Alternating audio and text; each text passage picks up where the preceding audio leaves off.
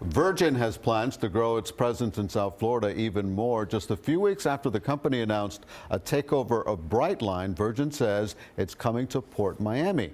Sir Richard Branson, along with Miami-Dade County Mayor Carlos Jimenez, unveiled plans for a new terminal for Virgin Voyages today.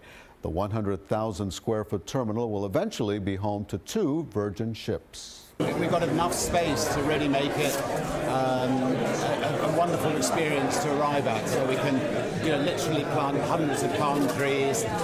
We can make it feel like a tented area where people can gather before they get on the ship. Now, if the county approves the project, construction will start next year and finish in late 2021.